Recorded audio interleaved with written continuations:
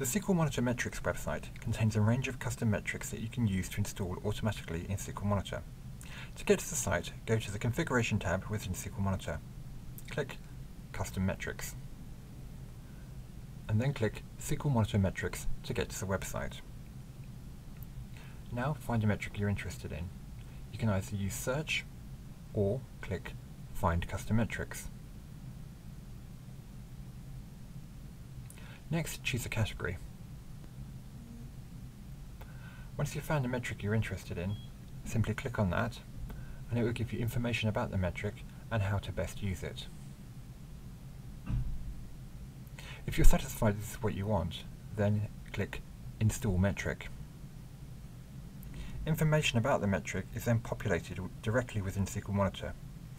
You can change things here, like instances to collect from, or set the collection frequency. But for the moment, I'm going to leave these as they are. I can always come back and edit them later if I want to. Click Next.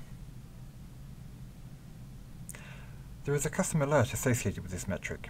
I could turn it off if I want, but again, I'm going to leave this as it is. Click Next. Now we see a summary of the metric details. If you're happy with them, click Create Metric. The metric will then be added to SQL Monitor.